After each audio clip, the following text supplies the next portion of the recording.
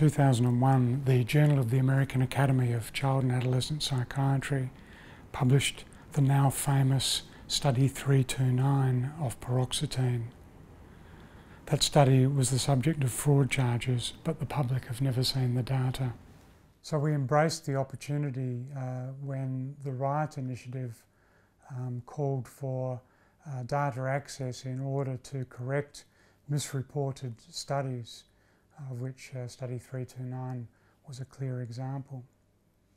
And in our reanalysis we came to very different conclusions from those published in the original paper, both in terms of the efficacy of the drug and the harms that it caused.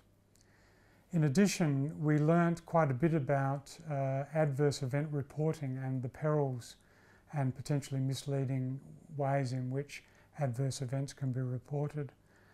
And we also have something to say about data access and authorship.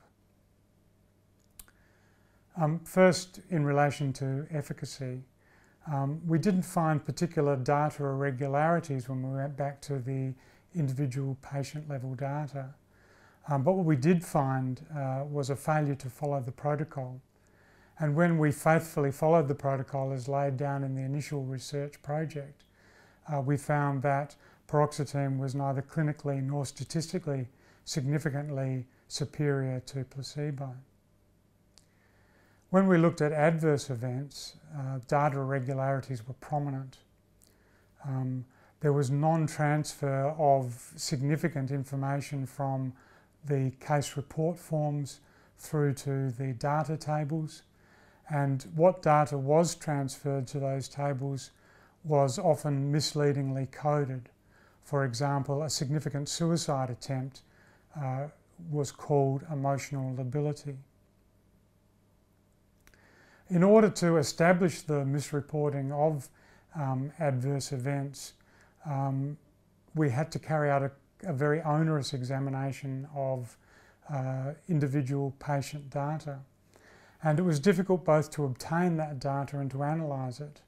We had to negotiate for a considerable time with GSK to get access to case report forms. And once we did have access to it, it was through a remote desktop interface, which was extremely problematic to use, extremely time-consuming, and would, I think, have defeated most research teams.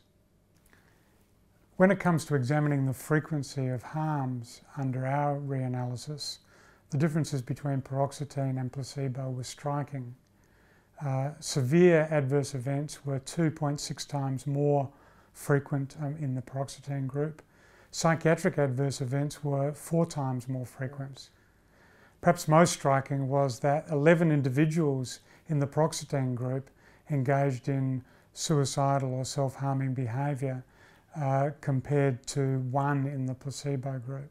This slide shows the timing of suicidal and self-injurious behaviour. It also demonstrates how we found more events than the FDA and how Keller underreported even those events identified by the sponsor. An unexpected positive outcome of our analysis of this study was that we were able to characterise important potential barriers to the reporting of adverse events in any trial, as you can see on this slide. For example, the fact that adverse events that only occur with a frequency of 5% can deny the reader from important information about the adverse events profile of a drug. So in conclusion, Study 329 showed no efficacy advantages over placebo for paroxetine and showed very disturbing pattern of harms from that drug. Our analysis also demonstrated the importance of data access. Now, the All Trials Initiative, which initially called for data registration, has gone on to ask for clinical study reports, or CSRs. If the CSR doesn't include the study protocol, we can't make valid judgments about the integrity of claims for benefit.